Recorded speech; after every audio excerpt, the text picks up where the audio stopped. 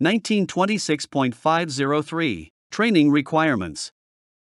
The following training provisions supplement and clarify the requirements of 1926.21 regarding the hazards addressed in Subpart M of this part. 1926.503 Training Program. 1926.503 1. The employer shall provide a training program for each employee who might be exposed to fall hazards.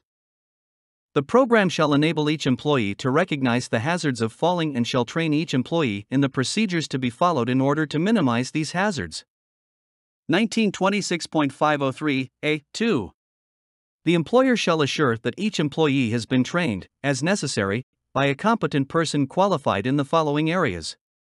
1926.503 2I through 1926.503 2 The nature of fall hazards in the work area. The correct procedures for erecting, maintaining, disassembling, and inspecting the fall protection systems to be used. The use and operation of guardrail systems, personal fall arrest systems, safety net systems, warning line systems, safety monitoring systems, controlled access zones, and other protection to be used. The role of each employee in the safety monitoring system when this system is used. The limitations on the use of mechanical equipment during the performance of roofing work on low-sloped roofs. The correct procedures for the handling and storage of equipment and materials and the erection of overhead protection. And the role of employees in fall protection plans. The standards contained in this subpart.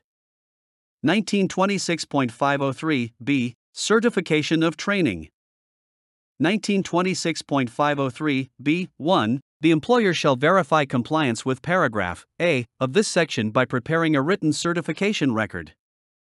The written certification record shall contain the name or other identity of the employee trained, the dates of the training, and the signature of the person who conducted the training or the signature of the employer. If the employer relies on training conducted by another employer or completed prior to the effective date of this section, the certification record shall indicate the date the employer determined the prior training was adequate rather than the date of actual training. 1926.503 2. The latest training certification shall be maintained. 1926.503 Retraining. When the employer has reason to believe that any affected employee who has already been trained does not have the understanding and skill required by paragraph A of this section, the employer shall retrain each such employee.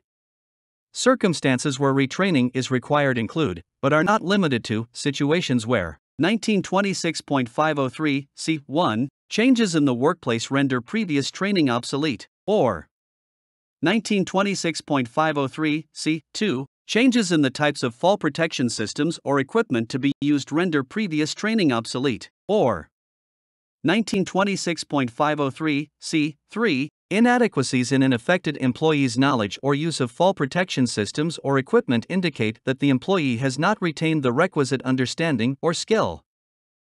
Note: the following appendices to Subpart M of this part serve as non-mandatory guidelines to assist employers in complying with the appropriate requirements of Subpart M of this part.